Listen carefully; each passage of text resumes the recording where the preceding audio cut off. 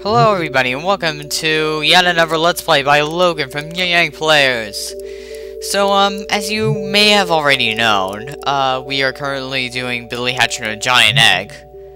But that won't stop me from doing a side project for the tedious parts. And I hope you can hear me from the microphones. You know. And, we're also going back in here again. Man, it seems like it's been a little bit since we've been there.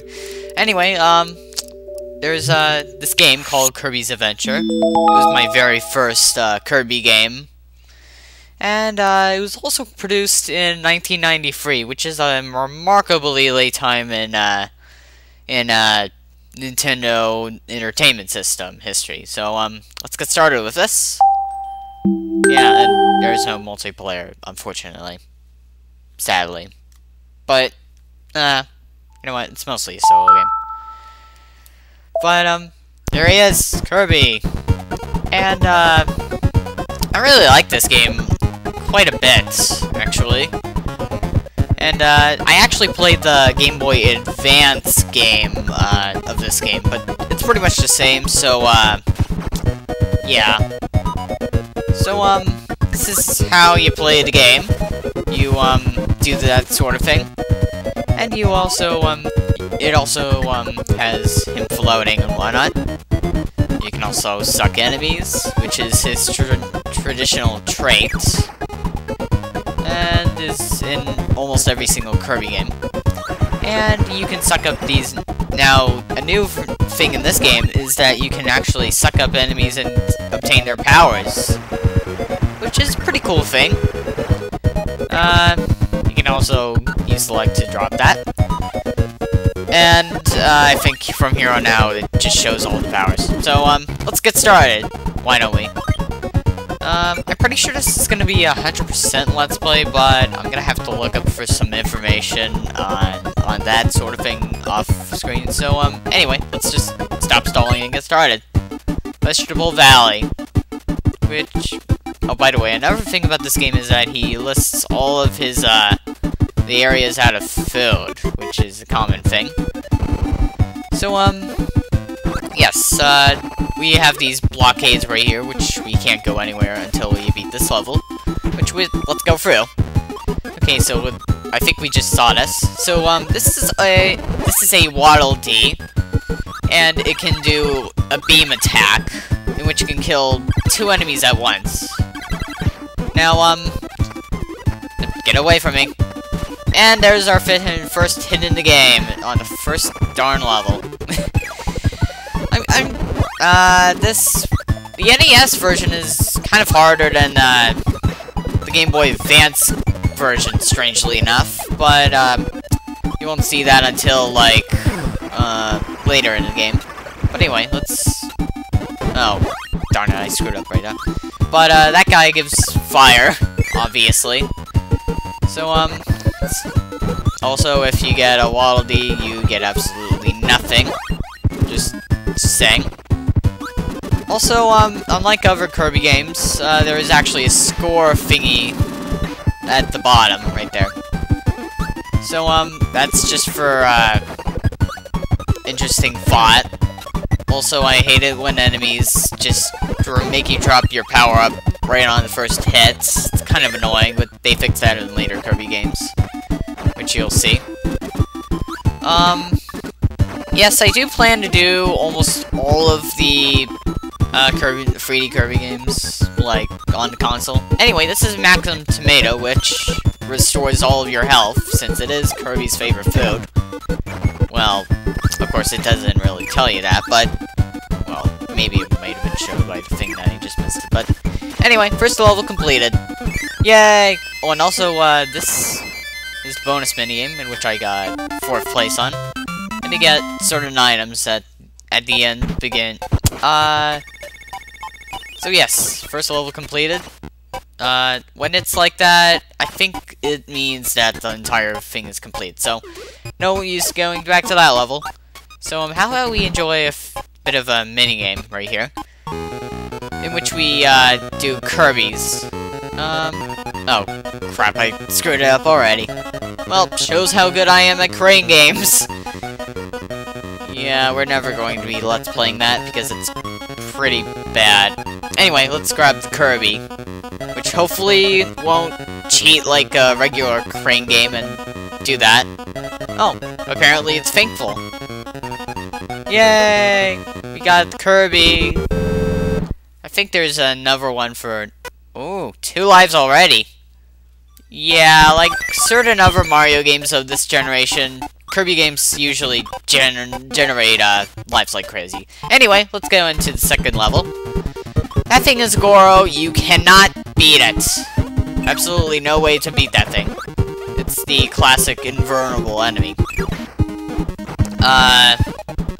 So yes. Oh, and also that's a Shuto. Also invisible and more annoying. Although, I guess you could say that they're equally annoying. Anyway, this is Cutter, in which you can actually, go through things at a certain distance. This thingy is a warp star, which it will, also act as a door. It will kick massive stuff later on. Also, those things are, crap, I forgot their names. So, mini-boss time! This is Mr.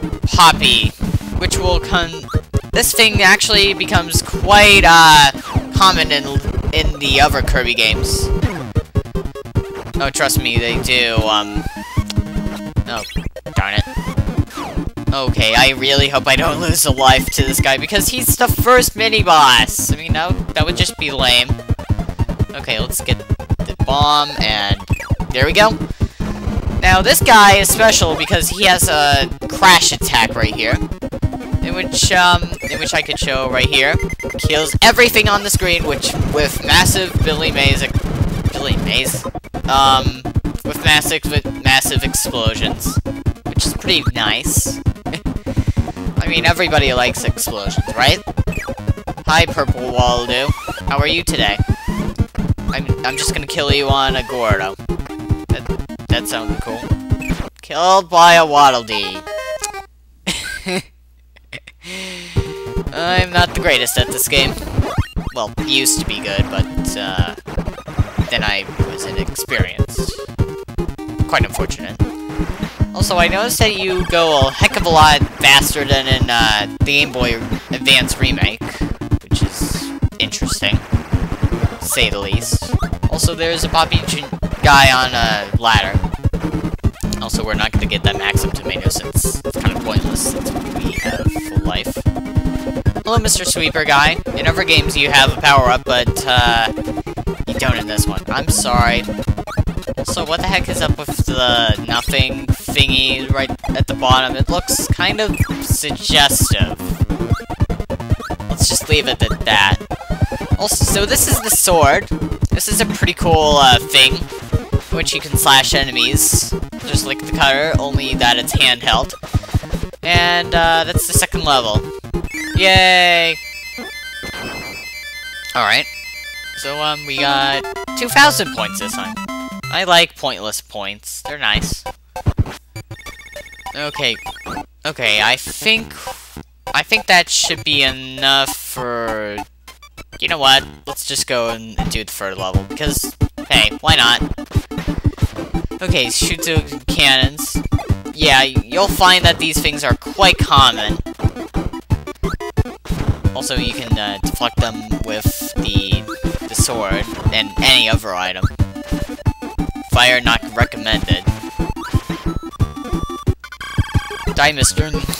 You know, another thing that I noticed that's not in the original remake is that Waddle-Doos do not come in various colors. They also, oh, that guy is not very nice. Die. Thank you. Oh, so this is the blaze thing. The fireball.